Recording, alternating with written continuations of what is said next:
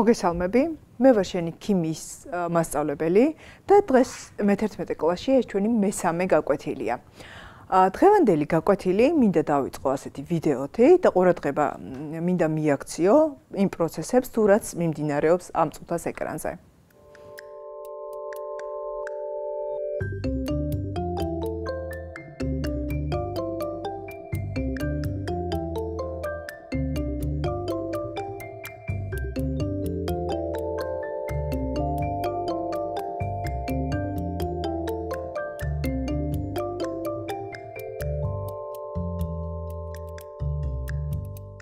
შენ როგორც ვიდეოზე ნახე, ბანანი მოთავსებული იყო სპეციალურ ჭურჭელში, მასში შეუშვეს აირი, რომელმაც მოახდინა მისი დამწიფება.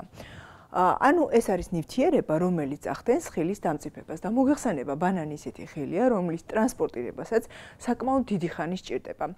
ამდენად მისი დამწიფებული სახით ტრანსპორტირება იქნება ძალიან მოუხერხებელი და სწორედ ამიტომ ზოგიერთი ხილი მოაქვს დაუმწიფებელი, ხოლო შემდეგ კი ამ ნივთიერების საშუალებით ახდენენ მის დამწიფებას. ასევე ალბათ გაგიგია ანდაზა. ერთი დამპალი ვაშლი, ერთ კალათ ვაშლს ალპობსო. ამ ანდაზას რო ქიმიური კუთხით შევხედოთ, ეს აბსოლუტურად სიმართლეა, რადგან როდესაც ეს ნივთიერება მოქმედებს სხვა ნივთიერებაზე, იწვევს მის გადამწიფებას. ხოლო თვითონ ხილი, როდესაც მწიფდება თვითონვე პობის პროცესში, გამოყოფენ ამ ნივთიერებას, რომელიც უკვე მოქმედებს მის გვერდით არსებულ დანარჩენ ხილზე და შესაბამისად ხდება დანარჩენი ხილის პობაც. ამ ნივთიერებას კი ეთილენი ეწოდება. და სწორედ ეს და მისი ჰომოლოგიური კლასი არის დღევანდელი ჩვენი გაკვეთილის თემა. ეს არის ალკენები. ჩვენ წინა გაკვეთილზე მიმოვიხილეთ კლასიფიკაცია ნახშირწყალბადების და ასევე ვთქვით, რომ არსებობენ ნაჯერი ნახშირწყალბადები ზოგადი ფორმულით CnH2n+2 და მე მინდა დღეს სწორედ ალკენები გავიაროთ, ოღონდ ყველანაირად შესაბამისობა დავინახოთ ალკანებსა და ალკენებს შორის. მოდით დავწეროთ მისი ზოგადი ფორმულა, ეს არის CnH2n. სადაც n-ი, როგორც ალკანების შემთხვევაში ვთქვით, შეიძლება იყოს ნატურალური რიცხვი 1-დან, ხოლო ამ შემთხვევაში თუ დაუშვებთ, რომ n-ი არის 1, ნახეთ როგორი ნივთიერება მიიღება. ფორმულით CH2. ბუნებრივია, თუ ავიღებთ, შეხედეთ, ერთი ნახშირბადის მოლეკულა, რომელიც ამ შემთხვევაში ეს არის ბურთულღეროვანი მოდელით გამოსახული და შავი ბურთულა წარმოადგენს ნახშირბადს, ხოლო თეთრი ბურთულა წყალბადის ატომებს, დაინახავთ, რომ ნახშირბადის ირგვლივ გვაქვს მხოლოდ 2 ბმა. თუმცა ჩვენ ვიცით ორგანული ქიმიიდან, რომ ნახშირბადს აუცილებლად უნდა ქონდეს 4 ბმა. ხოლო ამ შემთხვევაში კიდევ ერთი ბმის დამატება, ესეც წყალბადთან იქნება სრულიად შეუძლებელი, რადგან თქვენ იცით, რომ წყალბადი მხოლოდ ერთ ბმას წარმოქმნის. შესაბამისად, შეგვიძლია ვთქვათ, რომ პირველი წევრი ალკენების შემთხვევაში არ არის ერთ ნახშირბად შემცველი ალკენი. არამედ ის იწყება მეორე წევრიდან C2H4. მოდით შევხედოთ ეთილენის ბურთულღეროვან მოდელს.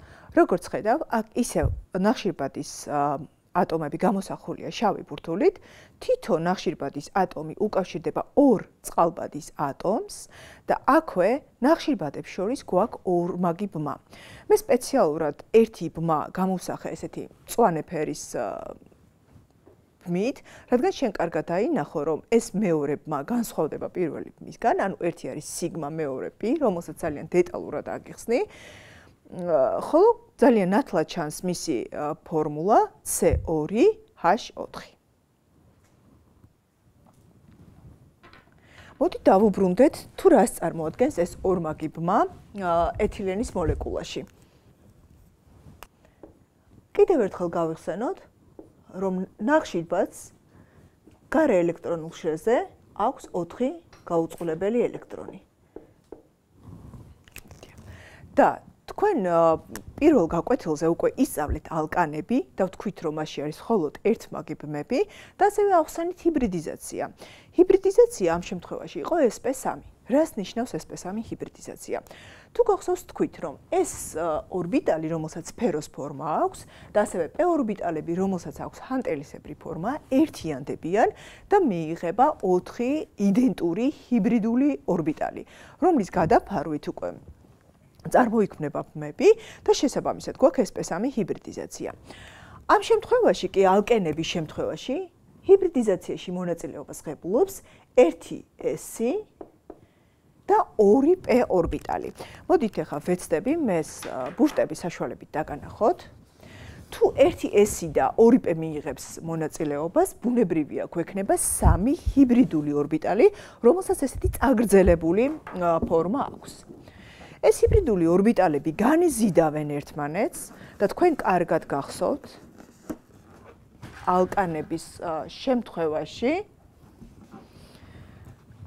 როდესაც მათ განიზიდეს ერთმანეთი, ფორმა იყო ტეტრაედრული. ხოლო ამ შემთხვევაში, აი ნახეთ, ისინი ერთმანეთს განიზიდავენ, ეს ჰიბრიდული ორბიტალები და წარმოიქმნა ესეთი სამკუთხა ფორმა, თუმცა მას სივრცითი აგებულება არ აქვს. როგორც ხედავთ, გვაქვს ესეთი ფორმა. ეს არის ბრტყელი სამკუთხა. მე შემიძლია უკვე ჩავწერო. აი ნახეთ ამის გვერდით, რომ ფორმა არის ბრტყელი სამკუთხა.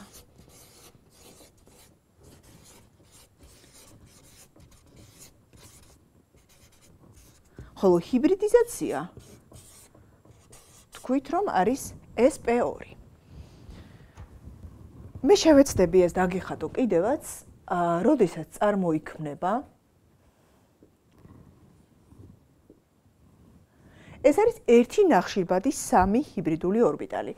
მაგრამ ჩვენ ვთქვით, რომ ეთილენის მოლეკულაში 2 ნახშირბადი უკავშირდება ერთმანეთს.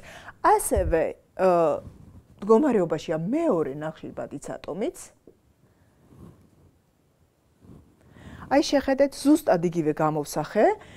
ამ შემთხვევაში ესენი გადაიფარება აი წყალბადის ატომებით და მოდით ამას სხვა ფერად გავაფერადებ, რომ თქვენ უკეთ მიხვდეთ, რომ ეს არის წყალბადის ატომები. გავაფერადოთ წითლად. მაგრამ ჩდება კითხვა, ეს არის ერთმაგი ბმა. რა მოსდის ამ ერთ P ორბიტალს, რომელიც დარჩენილია არაჰიბრიდულ მდგომარეობაში. თქვენ იცით, რომ არაჰიბრიდულ მდგომარეობაში P ორბიტალს აქვს ესეთი ფორმა, ის არის რაღაც ჰანტელისებური და ნახეთ, ერთი ნახშირბადის P ორბიტალი და ასევე მეორე ნახშირბადის არაჰიბრიდული P ორბიტალი, აი ასეთი გვერდული გადაფარვით წარმოქმნიან ბმას, თუმცა ეს გადაფარვა ამ შემთხვევაში შედარებით უფრო ნაკლებია და გვექნება P ბმა. როგორც იცით, ნახშირბადს დარჩა ერთი არაჰიბრიდული P ორბიტალი და ისინი გვერდული გადაფარვით წარმოქმნიან P ბმას. ეს P ბმა კი ფორმულაზე შეიძლება ესე გამოვსახოთ. შეხედეთ, P ორბიტალების გვერდული გადაფარვით წარმოიქმნა P ბმა. სწორედ ამიტომაც ვწერთ, რომ ნახშირბადებს შორის არის ორმაგი ბმა, სადაც ერთი არის სიგმა, ხოლო მეორე არის P ბმა. ხოლო კუთხე ამ შემთხვევაში ძალიან ადვილი მისახვედრია და ალბათ მიხვდი კიდეც, რომ იქნება 120 გრადუსი. მას ასე ჩავწეროთ 120 გრადუსი. რაც შეეხება მანძილს, უკვე შეხედეთ, ნახშირბადი ერთმანეთს დაუკავშირდა ორმაგი ბმით. და რადგან აქ გვაქვს ორმაგი ბმა, შესაბამისად, ბუნებრივია ისინი უფრო ახლოს მივიდნენ ერთმანეთთან და მანძილი ბმის სიგრძე გახდა 0.134 ნანომეტრი. მოდით ახლა გავარჩიოთ იზომერია და ისევე შევადაროთ ალკანებს. თქვენ კარგად გახსოვთ, რომ ალკანებისათვის დამახასიათებელი იყო ჯაჭვის იზომერია, ვინაიდან მაშინ მხოლოდ ერთმაგი ბმები იყო, ხოლო რაც შეეხება ალკენებს, ვინაიდან აქ არის ორმაგი ბმა, მისთვის დამახასიათებელი არა მარტო ჯაჭვის, არამედ ორმაგი ბმის მდებარეობის იზომერიაც. ავიღოთ ბუტანის მაგალითი. რომელიც შედგება 4 ნახშირბად ატომისგან და დავწეროთ მისი მეორე სავარაუდო სტრუქტურა და აქვე შეგახსენებ, რომ ნივთიერებებს, რომელთაც აქვთ ერთი და იგივე მოლეკულური ფორმულა, მაგრამ განსხვავებული სტრუქტურული ფორმულები, იზომერები ეწოდებათ. მაშინ ასე შევხედოთ, დასახელება იქნება შემდეგნაირი. ბუდ უნდა დავწეროთ აუცილებლად, ვინაიდან 4 ნახშირბად შემცვალ ალკანს გვია ბუტანი, შესაბამისად იქნება ენი, ხოლოდ მიუთითებთ, რომ ეს ორმაგი ბმა არის პირველ ნახშირბად ატომთან. გვექნება ბუდ 1 ენი. ხოლო მეორე შემთხვევაში ეს იქნება ბუდ 2 ენი. რაც შეეხება ფიზიკურ და ქიმიურ თვისებებს, პირველი 4 წარმომადგენელი ამ შემთხვევაში აირადია, ისევე როგორც ალკანების შემთხვევაში, ხოლო C5-დან C18-ის ჩათვლით არიან თხევადი, დანარჩენი წევრები კი მყარი. მოდით გადავიდეთ ქიმიურ თვისებებზე. პირველი ქიმიური თვისება, რომელიც ჩვენ გავარჩიეთ ალკანებთან, ეს იყო წვა. წვა დამახასიათებელია ყველა ნახშირწყალბადისთვის და აქაც შესაბამისად გვაქვს როგორც არასრული, ისე სრული წვა. ახლა კი მინდა შენი ყურადღება უფრო მეტად გავამახვილო ისეთ თვისებებზე, რომელიც მას ალკანებისგან განასხვავებს. და ესეთი ერთ-ერთი რეაქცია არის რეაქცია ბრომთან, თუმცა მე ამას ლაბორატორიაში ვერ ჩაგიტარებ, ვინაიდან ბრომი ძლიერ მომწამლავი სითხეა, მაგრამ შევეცდები დაგანახო, რომ ბრომი არის მოყავისფრო მოწითალო ფერის სითხე, რომელიც ესეც სპეციალურ დარჩილულ ჰერმეტულად დახურულ ამპულაშია მოთავსებული და შევეცდები ვიდეო საშუალებით დაგანახო, თუ რა რეაქცია მიმდინარეობს ბრომთან. თქვენ ვიდეოზე ხედავთ ორ სინჯარას, ერთში მოთავსებულია ნაჯერი ნახშირწყალბადი ჰექსანი, ხოლო მეორეში უჯერი ჰექსენი. ორივე უფერული სითხეა. ჰექსანის სტრუქტურული ფორმულა შემდეგნაირია. ხოლო ჰექსენი, როგორც ხედავთ, ორმაგ ბმას შეიცავს. თქვენი აზრით, რა მოხდება, როცა მას დაამატებენ ჰექსენს? როგორც ხედავთ, ჰექსენის მოლეკულა შეიცავს ორმაგ ბმას. გაწყდება პიბმა და წარმოიქმნება 1,2 დიბრომოჰექსანი, რომელიც ასევე უფერულია. ეს რეაქცია მიერთების რეაქციაა და თქვენ დაინახეთ, რომ ბრომიანი წყალი გაუფერულდა. ვნახოთ, რა მოხდება ალკანის შემთხვევაში. როგორც ხედავთ, ისინი უკვე უჯერები არ არიან ნაჯერი ნახშირწყალბადები, ვერ იერთებენ ბრომს, რის გამოც ბრომი არ იცვლის შეფერილობას.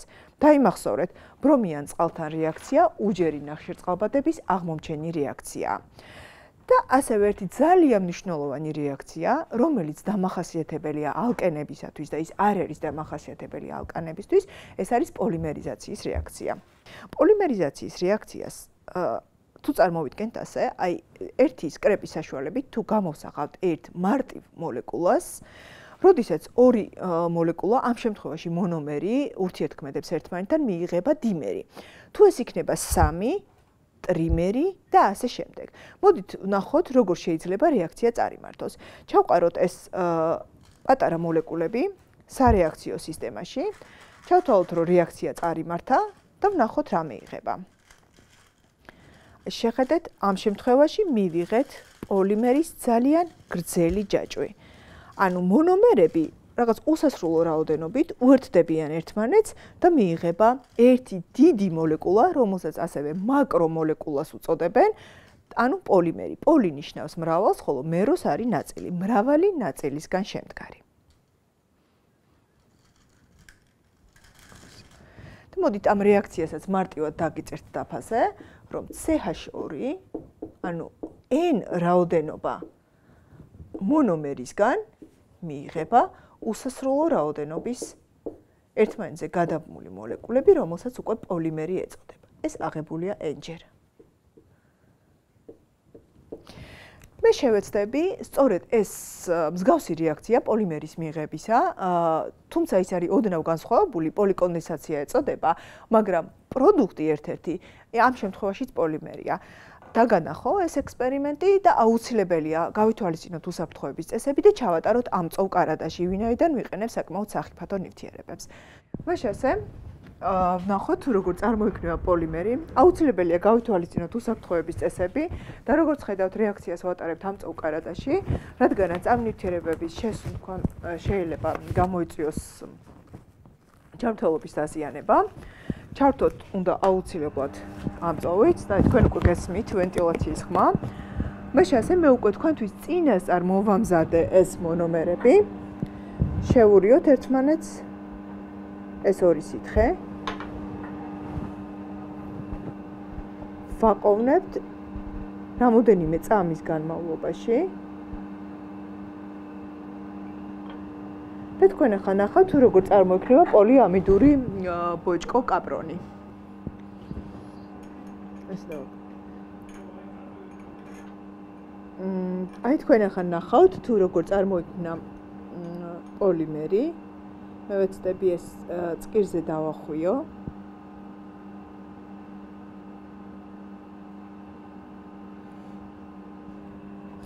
მაშასე მე აქ დაგემშვიდობები და ძალიან გთხოვ იაქტიურო და შენი სურვილები, იდეები გამოგვიგზავნო Facebook-ის გვერდზე, ტელესკოლის ჯგუფი, რომელსაც აუცილებლად თვალყურს მივადევნებ და ვეცდები შემდეგი გაკვეთილები სწორედ შენ სურვილებს მოვარგო. ნახვამდის.